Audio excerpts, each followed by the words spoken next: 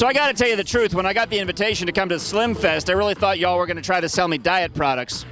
Yeah, a lot of people get the event confused with the Slimfest, but my nickname is Slim, so we nicknamed it the event Slimfest. It's kind of funny, actually, and I love that you got the shirt, the Slimfest shirt.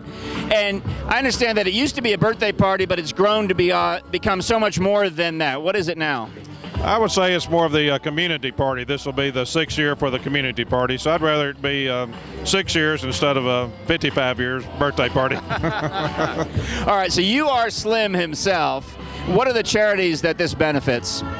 This year's charity, the proceeds will go towards the Shop with the Cop and Alcoa and Maryville High School booster clubs. In the past, we worked with Children's Advocacy Center, and in the future, we'd like to get with some other charities and try to do something for them also. But it's all child-related. I like to give back to the kids.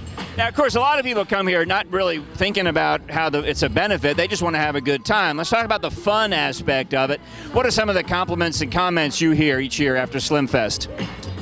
Well, a lot of people, since Facebook is so popular, was talking about it sort of like a live Facebook. They didn't get to come out and see all their friends that they see on the computer all day long.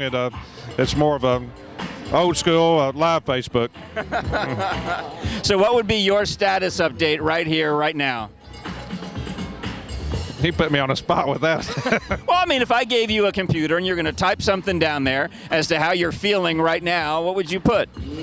It's been a great night, and looking forward to the next couple of hours, and can't wait to get the grand total, but it's always exciting to find out who the grand prize winner is. Because that's pretty cool to win $10,000 off a $100 investment. Yeah. What's the best thing to eat, best thing to drink here at Slimfest?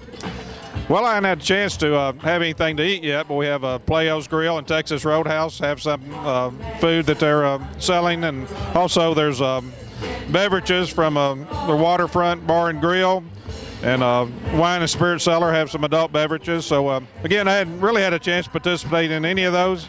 I like to get the serious stuff, the money behind me, and then I'll probably have a few birthday beers after that. You are a few beers behind the people in that tent, I'll tell you right here, right now.